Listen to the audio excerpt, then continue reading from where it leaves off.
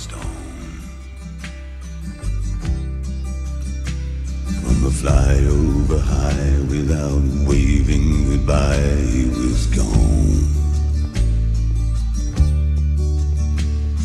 leaving his lover who wanted his child to be his wife for the rest of his life, and his friends and his family to get by all on their own. Was he searching for love in that barren place? Did he slip? Did he fall? Did he drop into space? Well, he searched all around, but nobody was found on the road. Did he cry? Did he pray? Will he come back someday? Was he seen in Tralee or a Greek monastery? Did he jump to his death with no love in his life?